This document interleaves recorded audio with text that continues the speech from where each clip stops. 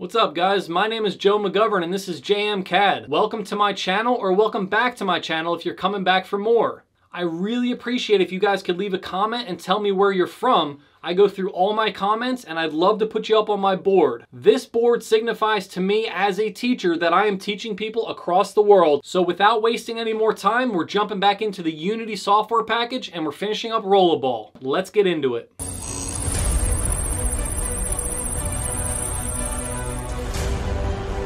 All right, ladies and gents, let's jump right back in. This is Unity Hub 3.0. If you need to, you can update yours. You'll see it up here in this top bar. I am also working, if you go into installs here, in the, I've upgraded since the last video, 2020.3.24 F1, which is the long-term support software version that is most recent, okay? So I'm gonna go ahead and go to my projects and open up my Rollerball project. Go ahead and let that load.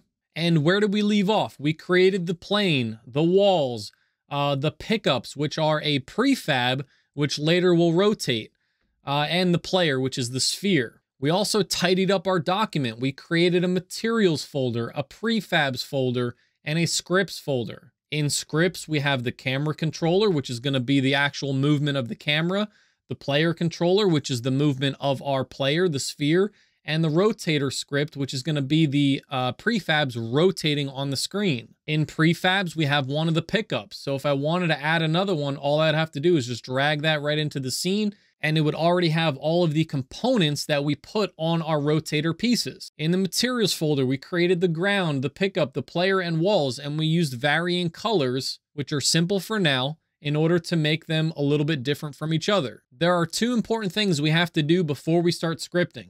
Number one, under Edit, you're going to go to Preferences, and under External Tools, make sure your external script editor is set to Visual Studio. You'll know if they're linked because when you open up one of your scripts, you'll start typing some of your coding, and the words themselves won't highlight, saying that Visual Studio doesn't understand the different variables and functions that you're using. If it is linked, there'll be different colors. Second thing we have to do is we have to add a tag to our pickups.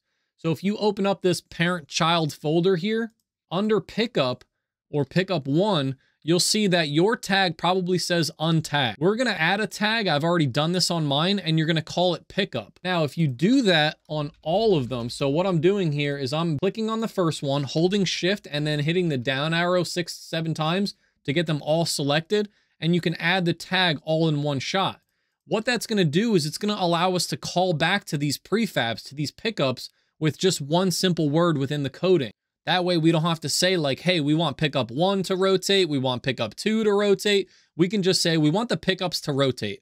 So what's going to happen here is we're going to want this sphere, this player, to move when we use the keys W, A, S, and D. W is forward, S is backward, A is to the left, and D is to the right. Without installing the input system package in Unity, it won't understand any inputs that you do on your keyboard. So we have to go to Window, Package Manager. You're going to change this right here to say Unity Registry. If you're in one of the older ones, it's going to say All Packages or something like that. And that's going to give you all of the packages that are built into Unity. We're going to find the one that says Input System. And right here, you're going to click on Install. Mine is already added, but go ahead and install that so that your project understands inputs on the keyboard. When you press one of those keys, WASD, it's going to add a force to the ball in that specific direction. In order for there to be forces, we need to add what's called a rigid body on the sphere. So go and click on Player, go to Add Component, and type in rigid, and you can add a rigid body. This is adding mass and drag and gravity and different things like that to our player. That way you can add forces and move left, right, forward, backward. Something else we're going to want to do is we're going to want to go to File and go to Build Settings. And you're going to want to make sure that the architecture, if you're on a Windows platform, is set to x86_64. So that's a 64-bit version of Windows, which we're all working with now. We'll understand this a little bit better when we go to build our scene and play our game. Now we need to add the input system to our player. So if you click on Player and you click Add Component, you can type in Input, and you'll see it says Player Input. So we're basically taking the input system and we're putting it on our player That way we can map its movements to the keyboard. The next thing you want to do is hit Create Actions. In this folder, create a new folder and call that Inputs. And in the Inputs folder, we're going to save this as Input Action and hit Save. You can go ahead and close the window that pops up, but now you can see that on your player, it's asking what you would like the inputs to come from.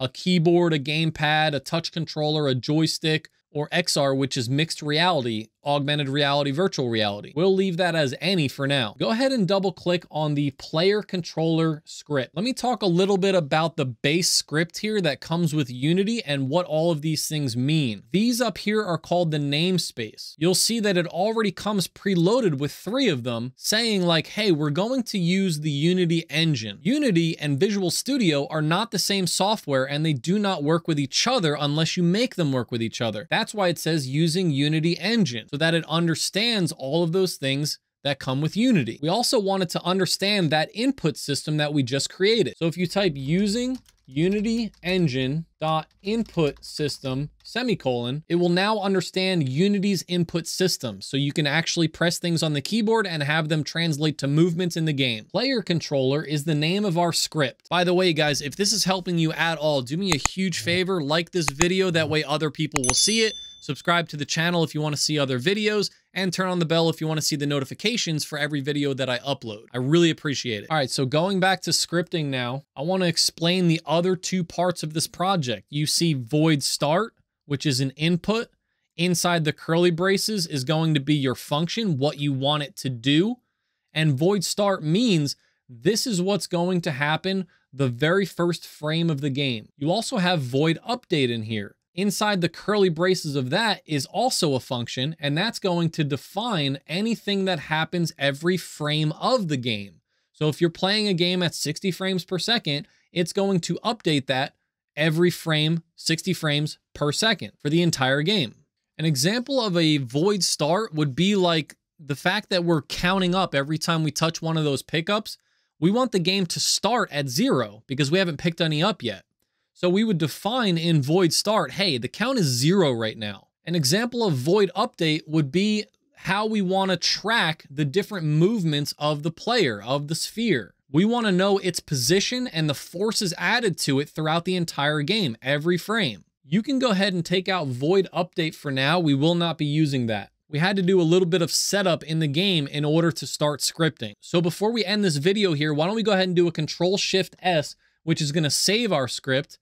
We can then close our script, save our game, and close for now. I really appreciate you guys watching my videos. I'll see you in part 3. Later.